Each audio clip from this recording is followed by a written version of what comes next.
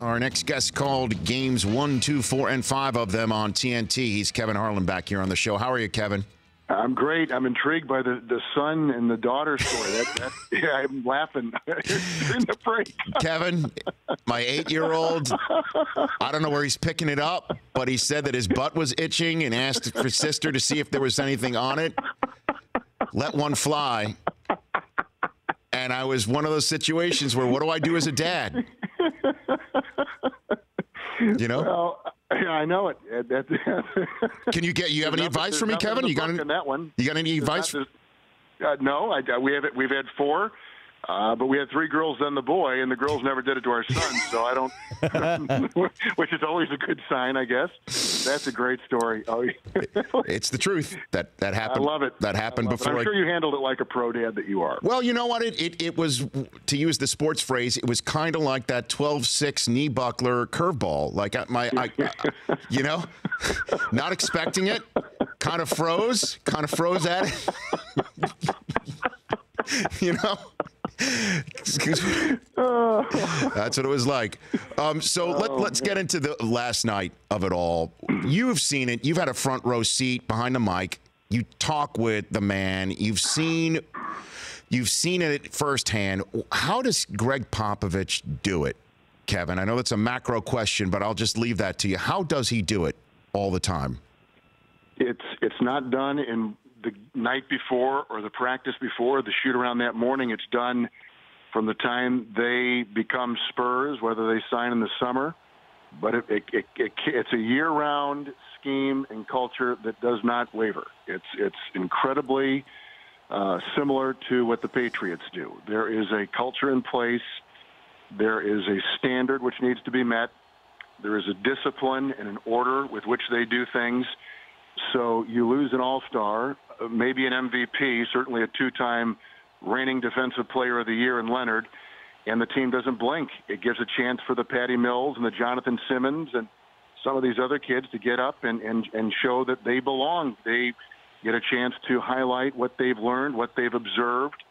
And when you pass it on from guys like Duncan to Parker and Parker to Ginobili and then Ginobili to the others, you know, there is a certain feel that you carry into regular season games, into practices, into film work, and certainly into playoff games like last night, and they don't blink. And it was a carryover, I thought, certainly from the overtime game the 2 nights earlier when Harden is out of gas. He's turning the ball over in overtime. The ball is sticking.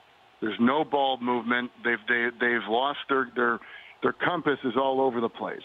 The compass of the Spurs does not change. It is pointed in one direction, and they all follow. And more importantly, like with Belichick and the game plan those coaches hand out in New England, they all believe in the process. They believe in that culture. Well, and it's interesting you bring up Belichick, and it's nothing novel, but I just brought it up before as well.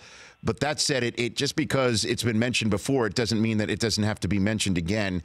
I mean, the similarities are striking, obviously, with Popovich and Belichick, and then Brady would be taking the form of Brady would be Duncan or David Robinson, or now in the case of Kawhi Leonard, who's still ascending, and in a way, like Brady, overlooked in a manner, and then situationally brilliant in spots where other teams might not be, not just in real time, but in the game planning that is fungible depending on the situation in front of them, what the best thing that their opponent can do and take it away. And again, you call Patriots games on CBS. What do you see on that front, Kevin? Well, when you say situationally brilliant, I mean, you've captured it right there.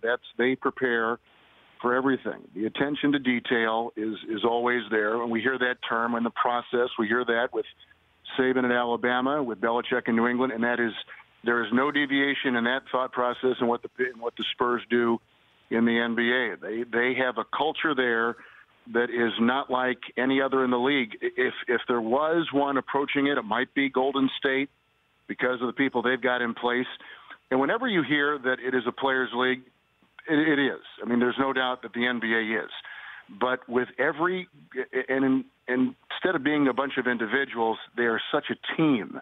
And only a team could have done what they did last night and embarrass, historically embarrass another team on their floor in a crucial Game 6 of the second round in the playoffs. I mean, there's no other way to describe it. I mean, you're talking about the absence of a point guard who will be in the Hall of Fame, a 39-year-old Hall of Fame to be, maybe the greatest European player or international player this league has seen in terms of what he accomplished overseas and what he's now accomplished in this league in Ginobili.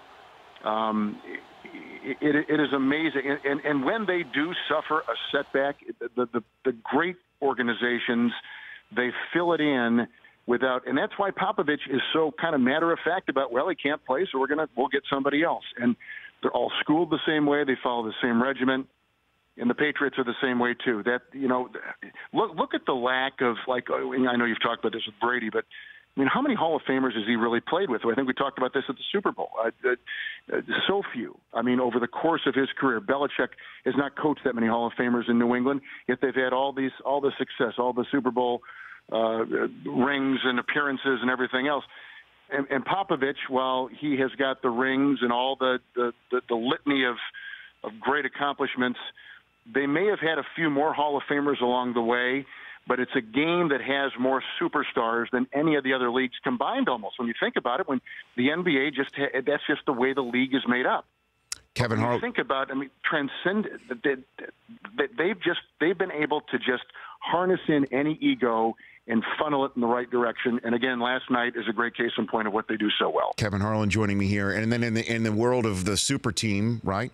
Barkley went on DP's show the other day and said that it's kind of diluting the league. The playoffs of this year prove that. And now, so the Spurs, in a way, for those who believe the league is in trouble because the Durants of the world are joining a team that won 73 regular season games last year, the Spurs, in a way, could be a savior for those who think that the league needs to be saved from that situation.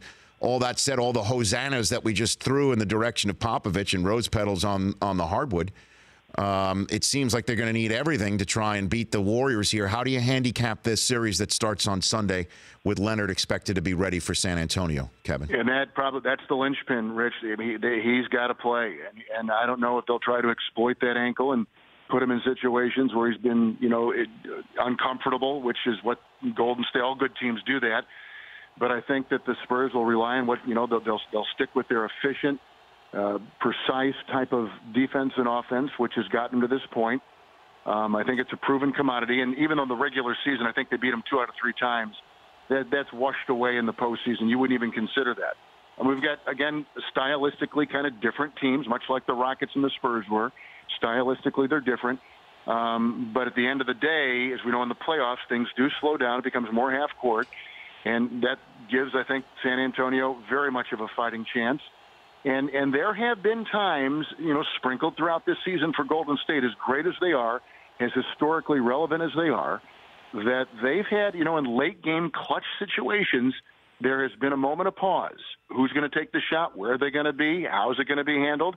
I don't know if that has all been ironed out, but there have been a few moments this season when they have stuttered a little bit. They've hit a speed bump, and I think that adds a little intrigue to this series. And the coaching for both sides will be magnificent. There's no doubt they'll be well prepared. This will be a series to watch, and I think really, really pay note. I think the people that watch this game so closely, and there's so many great reporters and guys that write for different publications and write on the internet, they pick this thing apart, and they're going to find such relevant stories along the way it'll paint this great picture of this series.